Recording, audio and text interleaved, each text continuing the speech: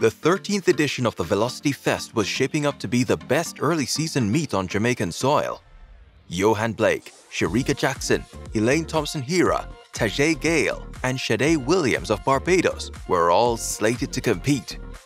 The track and field weekend saw Jamaica's Ackera Nugent winning the 100 meters in a new meeting record of 11.13 seconds at the John McDonnell Invitational to demolish Semoy Hackett's meeting record of 11.30 seconds. However, the Velocity Fest 13 was one for the history books as our athletes dominated both on the track and in the field. Here are a few highlights from 5 of the best performances from the Velocity Fest 13 meeting in Kingston, Jamaica. Number 5. Tajay Gayle leaps 7.90 meters to win the long jump. In lane 4, Darnell Hughes in lane 5, Julian Fort in lane 6, Nigel Ellis in lane number 7. Jamaica's Tajay Gayle has been having quite a hard time returning to his 2019 form that saw him leap a Jamaican national record of 8.69 meters to win the long jump at the 2019 Doha World Championships. At the Velocity Fest 13, Gayle took all 6 attempts in the long jump competition, with his best mark coming on his 4th attempt when he leaped 7.90 meters. Gayle looked comfortable while competing, as he would be ready in July for the Jamaican National Championships to face off with Kerry McLeod and Wayne Pinnock to make the Budapest World Championship team. Number 4. Sada Williams opens her 400 meters campaign with 51.84 seconds. Shericka is trying to rally on the outside as well, but it's Williams still holding the advantage.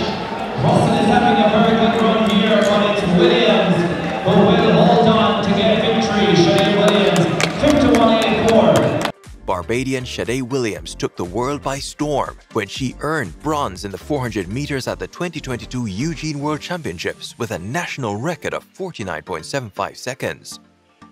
She went on to win gold at the Birmingham Commonwealth Games in a new games record of 49.90 seconds and took silver with 49.86 seconds at the Nakat Games in the Bahamas. At the Velocity Fest 13, Sada Williams was able to run quite a controlled 400 meters race as she led the field from start to finish and crossed the line in her fastest season opener of 51.84 seconds. Williams could steadily progress and be in medal contention for the August Budapest World Championships. Number 3. Ackeem Blake runs 9.99 seconds to win the 100 meters. Blake in 6. Gordon has set them away. A quick starter is Blake. Oh, he's wearing some yellow socks this afternoon. Colorful is Blake. Stepping away is Blake from Michael Stevens. Blake, 9.99 seconds for Blake. Since running 9.95 seconds to place second behind Christian Coleman in the 100 meters at the New York Grand Prix, the world began to take notice of Jamaica's Ackeem Blake. Blake ran a personal best of 9.93 seconds to place third in the 100 meters at the Jamaica National Championships and managed to make it to the semi-finals of the event at the Eugene World Championships.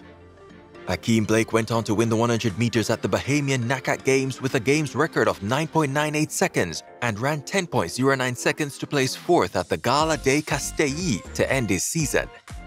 So far this season, Blake had an undefeated 60-meter streak by winning all 3 races. He opened his 100 meters season at the Miramar Invitational with 2 aided races of 10.05 seconds and 9.93 seconds. After competing on the international scene, Blake decided to participate in the 100 meters at the Velocity Fest 13. In his semi-final, Blake ran an easy 9.99 seconds to make him the joint second fastest Jamaican man this season, alongside Buwaji and Krumi. In the final, Blake got his best start and separated himself from the field to take the win, but there was no time shown on the clock. In the end, it was said that he false started and the clock stopped working. This race was a potential personal best for Blake, but only time will tell as he should be on the Diamond League circuit within a month's time. Number 2. Kerrica Hill runs a new personal best and meeting record of 12.75 seconds to win the 100 meters hurdles. And great start from Megan Topper. Topper on the inside. Topper is moving away from the young lady Hill.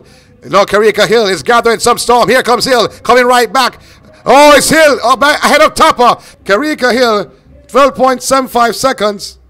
Since winning double gold in both the 100 meters hurdles and 4x100 meters relay at the 2022 World Under-20 Championships in Cali, Colombia, fans have been waiting to see what Kerrica Hill has in store, especially since going professional to train with the Elite Performance Track Club. Hill opened her season in the 60 meters at the Gibson McCook Relays, where she placed third in a personal best of 7.10 seconds.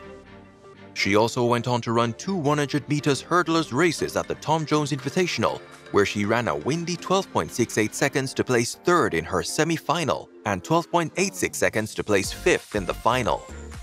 At the Velocity Fest 13, Hill was lined up against her training partner and countrywoman, Olympic 100-meter hurdles bronze medalist Megan Tapper. It was time for the race, and Tapper got the best start. Hill seemed to have been behind, but she got the better of her in the latter stages as Hill won in a new personal best and meeting record of 12.75 seconds, just outside Brittany Anderson's World Under-20 record of 12.71 seconds. Tapper was second in 12.99 seconds. Kerrica Hill should be even more dangerous as time progresses. Number 1. Shericka Jackson wins the 100 meters in a new world-leading and meeting record of 10.82 seconds.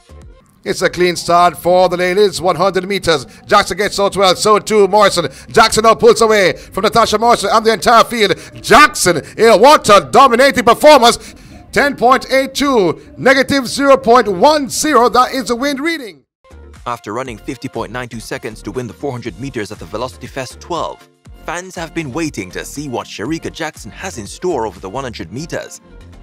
Jackson ran a very controlled 11.05 seconds to lead the qualifiers into the final with hopes of a sub-11 on the cards. In the final, Jackson got a relatively good start as she moved away from the rest of the field and crossed the line in a world-leading and meeting record of 10.82 seconds to show the world that she is ready to take on the 100 meters this season. Jackson should be even quicker next month on the Wanda Diamond League circuit.